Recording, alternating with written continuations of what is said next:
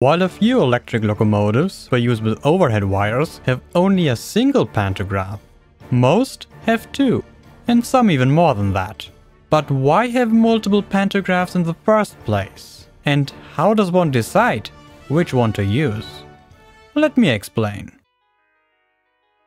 Before we can answer these questions, however, it is important to differentiate between two different types of pantograph heads.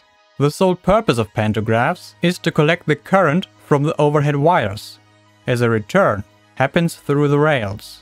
Thus, a single contact point to a single wire is enough to create an electrical circuit.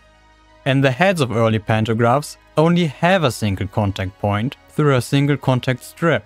But having only one point of contact can be quite unreliable.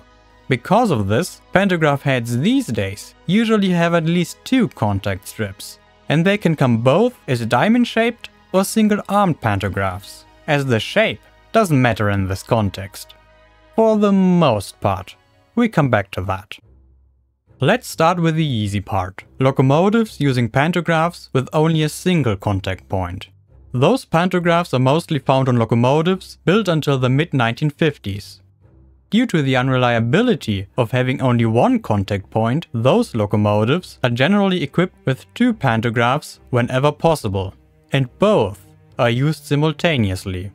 Electric shunting or branch line locomotives are an exception from this rule, however, as they usually don't have enough space for a second pantograph. But due to their significantly lower speed, having only a single contact point is less of an issue. With modern pantographs featuring at least two contact strips, found on pretty much all new-built locomotives since the mid-1950s, but also many older ones were retrofitted with them, the use of only a single pantograph is sufficient and even preferable due to reduced wear. And while this enables locomotives to be equipped with one pantograph only, like it's common practice in Great Britain, in most countries, electric locomotives are still equipped with two, increasing availability, as it would require both rather than just one pantograph to be faulty to put a locomotive out of service. But that raises a question, no pun intended, if it even matters which pantograph to use. From an electrical perspective, it doesn't, but from a mechanical one, it does. The contact between wire and head creates abrasion, especially from the contact strips of the heads, usually made from carbon. To save the locomotive roof from this kind of dirt, it is preferable to use a pantograph at the back, relative to the direction of travel. This also eliminates the risk of the unused pantograph getting damaged if the raised one gets torn off. And indeed, the use of the back pantograph accounts for the majority of trains, but there are various special cases, from dangerous cargo over icy overhead wires to double headers. In the case of both dangerous cargo like easily flammable liquids or sensitive goods like brand new cars on open transporters, usually the first pantograph is used to avoid abrasion or sparks from the pantographs hitting the wagons. Should the required pantograph be defect, however, the other one can be used, even in the case of dangerous or delicate cargo.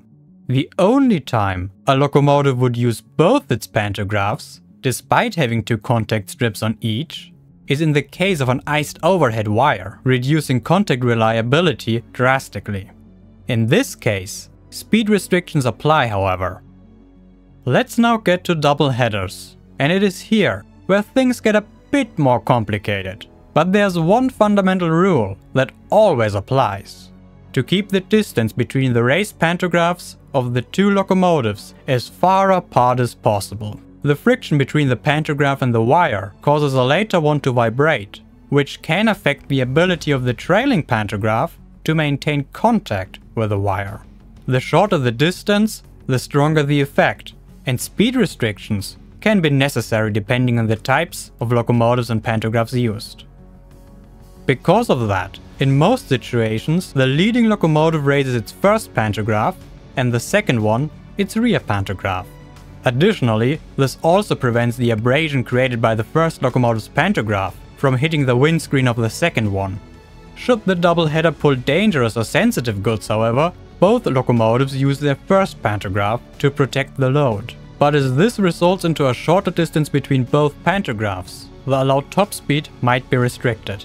For triple headers, the same basic rules apply. Therefore, the first two locomotives usually use their front pantograph, and the last locomotive its rear pantograph, maximizing the distance and keeping windscreens clean.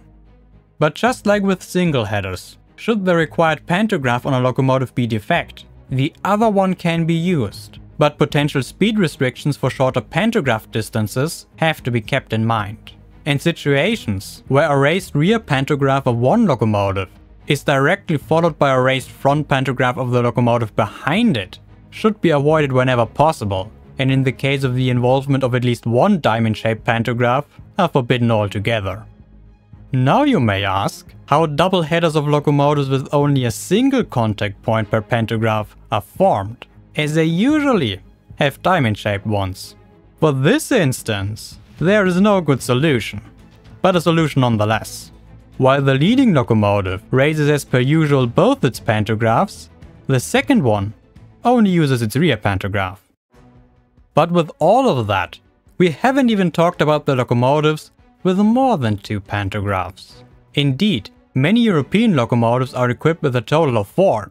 So now it gets really complicated, right? Actually not at all, as these are simply locomotives suitable for multiple electrification systems using different electric currents.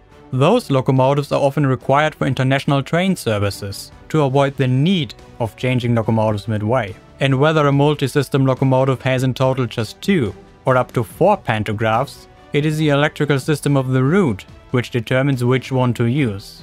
For multiple headers, the distance between 2 pantographs still has to be kept in mind though.